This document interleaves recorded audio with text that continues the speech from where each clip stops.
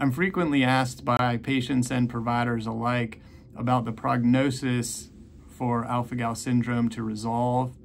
It does appear that if patients can string together 3 to 5 years without tick bites, their alpha-gal IgE will slowly wane and they eventually have resolution of AGS. It can then come back with additional tick bites, so the tick bite avoidance becomes a very critical part of this.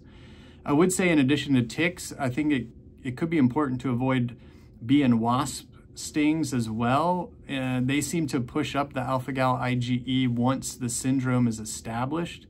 Don't really have any evidence that it can start it, but perhaps there's more to come there. So the tick bite avoidance remains key, and I would throw in there bee and wasp stings as well.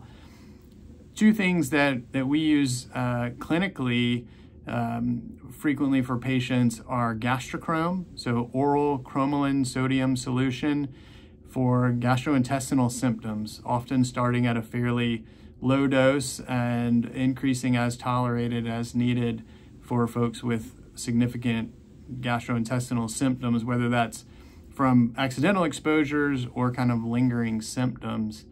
And lastly is Xolair, approved under the food allergy indication.